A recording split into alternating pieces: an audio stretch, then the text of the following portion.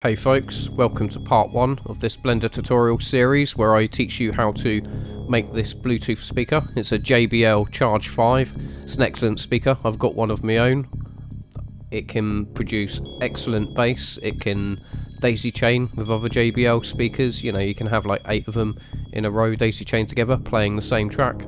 It's a great speaker. It's waterproof. And without further ado, let's get to it.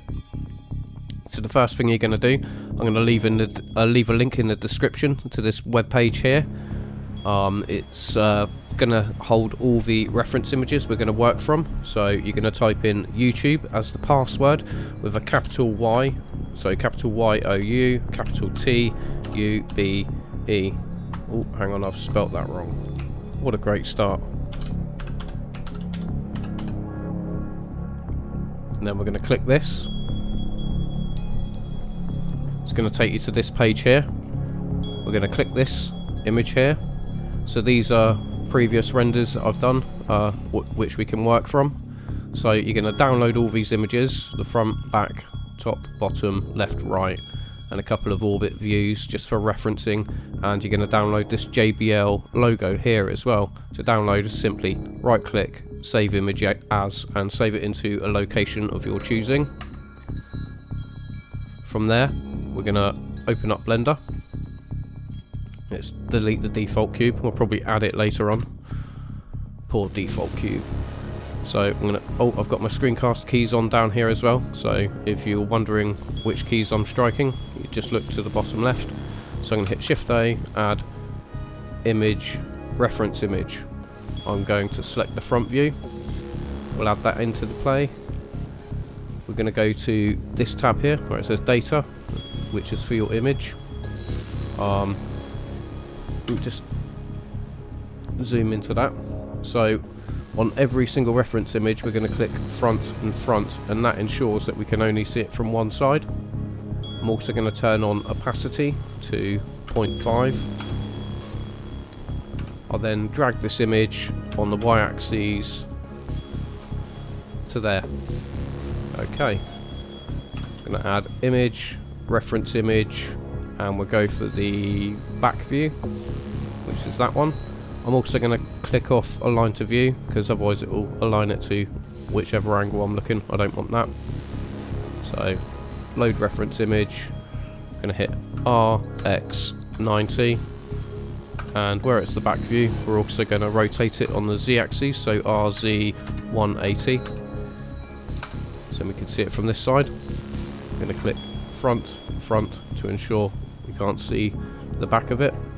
Opacity set to 0.5. I'll then go into side view mode, and then we'll drag that on the y-axis this way. We've got that and that so far. I'm going to repeat the procedure for all the rest of the reference images. So we'll go to top view. We're going to select that. It's already in the right orientation, so then we just need to drag it up on the z-axis, G, Z, to about there. And also we're going to select front, opacity 0.5. We'll do the same for the bottom view, reference, that's the bottom view there. With this one, we're going to have to rotate it on the x-axis 180 degrees, so RX180. Enter. We'll drag that down, G, Z, and I'm holding control to snap it to the grid. We're going to have to move all these anyway, so it doesn't matter if it's, you know, not perfectly in line. Click opacity 0.5, front, and that ensures we can only see it from the bottom. Now we just do the left and right, or right and left, whichever way you prefer. I'm going to click this one, so that's the right image, and then RX90, RZ90. We drag that all the way across here, GX, control, snap it to the grid. Again, we're going to select 0.5 on the opacity, front, we'll just check that that's right. Yep, excellent. And then we'll do it one more time for the reference image for the left view, which should be this one here. Load reference image, RX90, Z 90 minus, and then we'll drag that across G X control to about there. Again, opacity 0.5. Front view, front view. I'm also going to set up my camera as well, so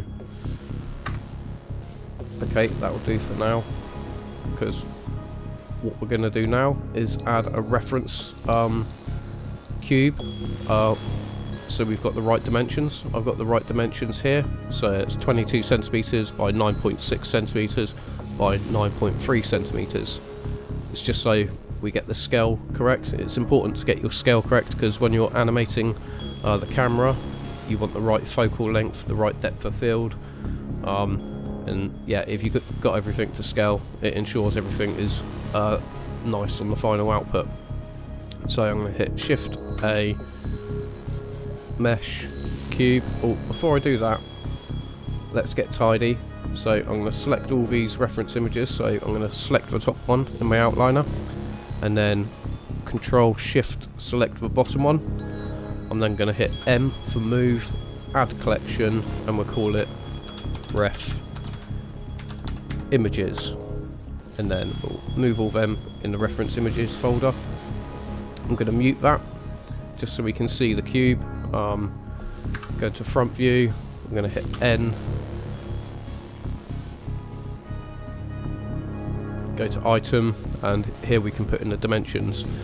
So you might want to take a screencast shot of that, or just trust that I'm getting it right, guys. So the first one is going to be 22 cm for 22 centimeters. The second one is going to be 9.6 cm, and the Z is going to be 9.3 centimeters. As you can see, it's a lot smaller than these reference images, so we're going to scale all the reference images down to this size. It's an easy enough task. I'm just going to select the bottom one, Control Shift select the top one, so we've got all of them selected, and then I'm going to hit S to scale. And we're going to scale all these down so it fits inside that box, like that. Okay, we're going to have to drag a few of these about, so we'll drag the front view, GY, doesn't have to be perfect, but we'll get it as close as we can, and then we'll select the back,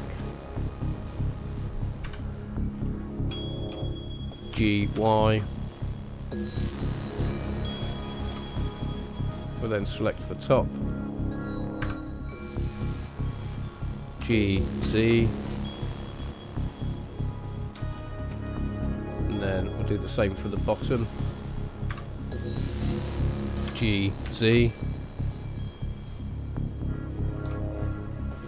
What about the sides? Yeah, we should do the sides really. I could leave this where it is, but in fact I will. I'm going to leave it on this line here. Same as with that one. Okay, excellent. So I'm going to set up the camera. So I'm going to select my camera. I'm going to have a focal length of 70mm. You can go sort of anything between 40 and 70. It's good for sort of product renders. I'm going to change the location of the camera as well. So maybe we'll drag that to -1 meter. Just for now. We're going to change this later on in the project. Looks like everything's set up good there. Okay, I'm going to take that default cube. We're going to delete it. No need for it anymore. We've got everything set up just the way we like it. So now I'm going to go into File. We're going to save as. Choose a folder of your choosing, a location. I'm going to save it as JBL Charge 5. YT for YouTube, TUT for tutorial. You can call it whatever you like. Click save. That's it for part 1. We've set everything up and we're ready to continue on to part 2. I hope you enjoyed this so far. we'll get down to the nitty gritty in part 2, where we're going to be modelling the actual body, the speaker itself. Thanks for watching.